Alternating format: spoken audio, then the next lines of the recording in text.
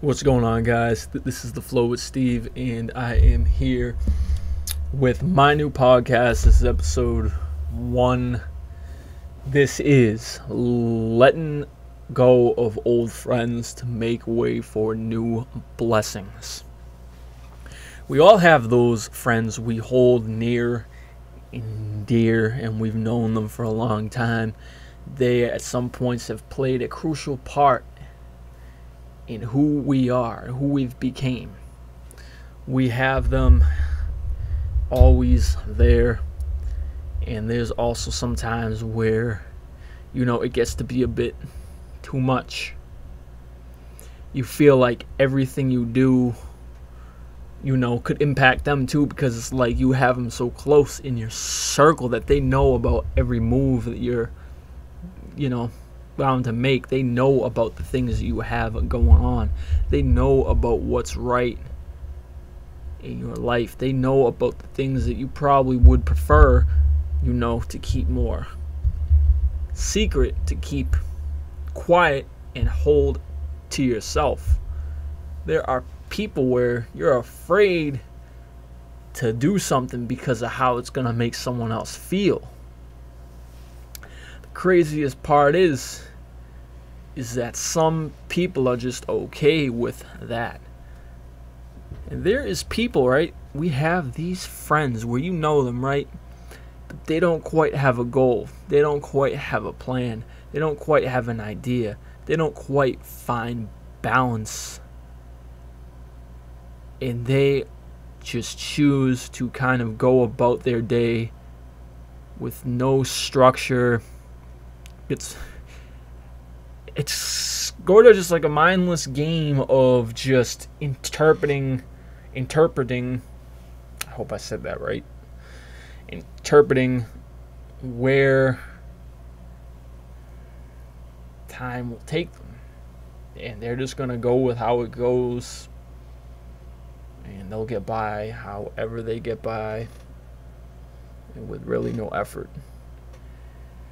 If you're someone like myself, I have unfortunately dealt with these people too much, and it definitely set me back, because there was times I was out, there was times I was just hanging out, and I was like, I should be doing this right now, or if I didn't go out, I could be working on this or doing this, because I know right now this is my time frame of free time. Like, you have free time, right? Why not make the best? But when you're going out, when you're setting yourself up for these distractions, for these outside things to occur, you're taking away all that is important, and you're just replacing it with nonsense. I mean, straight, like, what is to gain by going out and like just spending all your cash that you've worked hard for, and seeing someone, right, who doesn't think like you, who's your friend? Yeah, sure, you guys are close, but guess what? When it's time to actually boss up, they don't want to do that. Like, you're the only one who's on go for that stuff. Like, you are set. Like, you want to have something to succeed, and like, you want to face up to goals. You want to keep surpassing things. You want to keep checking it off the checklist. You want to, what's next? Like, I'm hungry for that. I'm hungry for, like, the challenges. I'm hungry for, what comes, good or bad, because I want to keep growing. But these people are so afraid of what's to come or what could come. They're too comfortable in the situations in which they're in, that they are straight up just sitting there like, oh, I'm fine like this. One day I'll do that. Blah, blah, blah. Excuses. It's excuses. You can't go like that, because if you're someone who does it, you're setting yourself up for destruction. You got no path. Like, for me, I'm someone who's young. If I don't start these things right now, how am I supposed to handle all this when I'm older? How am I supposed to have balance? How am I supposed to find myself if I'm someone who doesn't even care? Where I'll just take anything I can get because I can get it cheap and easily. It's crazy. It's crazy that these are the ways that people operate, right? And sometimes it's very sad to say these can be our own friends, the ones we hold closest to us truly do not have the desire to succeed and expand in the ways in which that we are setting ourselves forth to do. It's hard to be that one who gets it and actually takes action, right? Because it's so easy to just go down. It's so hard to just go up and work towards your goal. It's so hard to get up early. It's so hard to get to your job on time. It's hard to go work the whole day and come home after you sat in an hour of traffic or more, and you're so burnt out but you still gotta go to the gym, you still have to cook, you still have to clean, you still gotta eat, you still have obligations, right? You gotta fit all these things into a time frame. But guess what? The goals I have is to become my own person, my own boss. I have had a business before that I understood the way it goes.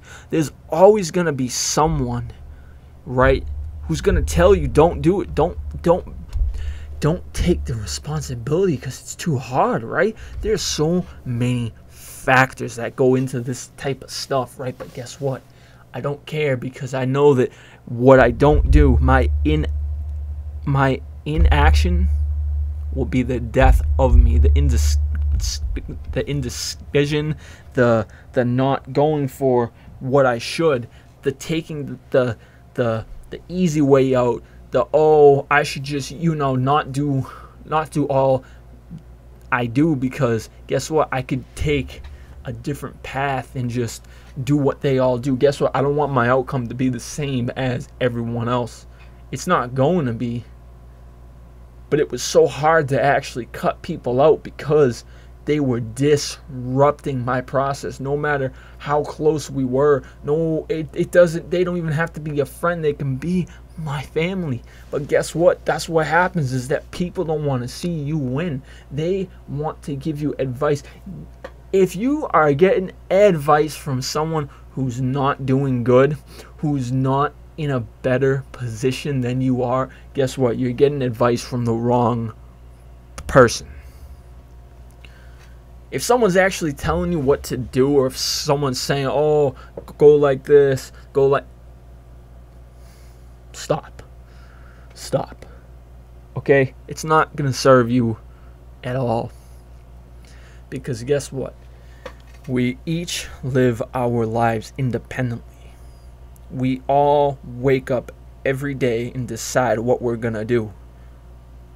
And people are so willing to short themselves in every way possible to take from someone who they know is putting in the work and the effort. They are grinding. They are trying to max everything out. That's a dangerous person who's doing all that hard work. That's also a dangerous one who's waiting, who's sitting on the sidelines, who's there, who feels some type of way. It's so easy to have people, be a taker, because they know who's going to be a giver. It's so easy to have those people, because they'll fool you, they'll trick you out of your position any way they possibly can.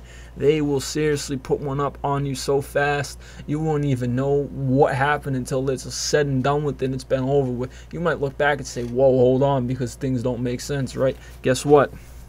Remove these people, remove distractions, remove the ones who aren't trying to go up, remove the ones. No, it does not make any difference how close you are to them, because guess what? Things might come around one day again. You might end up being friends with them. You might link back up with them when they're doing good, but guess what? You gotta stay on your own path. You gotta be your own person, man. I'm trying to tell you guys, don't just wait for these people to change so that you can keep going up with them. It's not gonna work like that. Seriously, don't depend on anybody, and take the Facebooking, the Instagramming, all that stuff. Take it out of the equation, because it's a facade, it's a portrayal. You can give any little tidbit of yourself. You can show it the best way. You can be so fake. You can make the entire. You can be the entire opposite kind of person, excuse me, just by your way you portray yourself. It's not gonna be good for you to suffer. Okay, these people don't care about you. They're only in it for themselves. And I don't care what someone says. They'll always try to get you to think these things, but you can make one move. It will change the entire course of your friendship with them. And then you will see the true colors of who they are. Or they might just wait to put one up on you, right? Because if you're with them and you start going up and up and up and up and up and up, and they're not, right, it's gonna get to a point with them where it's like you're gonna feel the way they actually feel. They might not quite exactly show it. They might act like everything's okay, but you're gonna pick up on that ASAP. And that's what I had happen. So that's why it's like I needed to get into full focus isolation zone mode, because this is what God told me to do. This is how I feel. I used my spirit of discernment. I used everything I seriously could. I've been through it so many different times. I've seen it every way possible. I know people who have been brought into to good things, to good opportunities, but just didn't actually have an understanding of what they had, and they flopped it all. Guess what? I come from the bottom. I come from a place where there was only just dreams. I'm trying to work hard to make every day a point of aspect to my reality, to formulate this stuff to actually, go somewhere, because I'm trying to have a following. I'm trying to have a crowd. I'm trying to have a platform to actually put on for you people, because guess what? There's too much nonsense going on, and everybody's turning into someone who doesn't care. Guess what? Don't be that one, because guess what? When it all falls down, you won't have any skills. You'll have no one. You'll be shot out of your luck. You'll be on the bottom of the bottom with no way out of it when it's too late to look back, when you have exhausted everyone who's cared about you, when you are the one who is now known to be the one that you don't associate with. Guess what? That is your own fault. But when you remove yourself from everything that doesn't serve you well, it all takes a turn on your brain for the best, and you seriously can lock into anything you need to get done. You will get done. It's now then up to you to take your time and with what you have going on, and remove the other distractions that come into the whole day-to-day process. You have to then take your time, find out what fits right, what works, and you got to lock into that stuff, because then that's when you have no distractions. You are isolated. You go work, get your things done, you take your free time, you make the best, you capitalize, you take everything you can. No, it does not. It can be the smallest things. It can be insignificant. Man, use that as a tool. Build up with that. You don't have to have these big things and say, all right, because I have this and because I have that, now I can make it. No, take the pieces of the puzzle. No, listen. Some have the pieces of the puzzle for some are big. They're that big, right? The puzzle is that big. So they 1, 2, 3, 4, 5, 6, 7, 8. Boom, done, right? And some it's a 50 piece. Some it's a 100. Some it's a 500. Some it's 1,000. Some it's a 10,000 piece puzzle. We all come from different places in life. Sometimes it takes us a longer time to build up and get the complete picture of everything. But guess what? Doing it now is always better than never or later. Have to work towards everything. And sometimes we are not in the right place to receive things we should receive technically, right? We think we should receive certain things. Guess what? Sometimes you might not actually be one who should receive those things. And by those things, I mean blessings. They are not always for our taking. They're not always meant for us, even though we might be in a certain spot where it's like that door right there in that hallway could open you up to that. You might have to walk right past that and go into something else. You might have to start new, start fresh. But guess what? That turns your brain entirely onto a different, it's entirely different now. And you'll change and you'll gain the growth. But just understand that the pieces of the puzzle are different for everyone. The size of them, the size of the tools, the size of what you've learned, the size of how long you have experienced things, what you have gone through, who you were, who you grew up with, who you hang out with, who your boss was, who your friends were from since day one, who you don't talk to now, who you talk to, who's come into you. You know what I mean? They all have to be put in the right place for things to line up. And if you think that it's not true, you're just going to hold yourself back. I'm not saying it in a harsh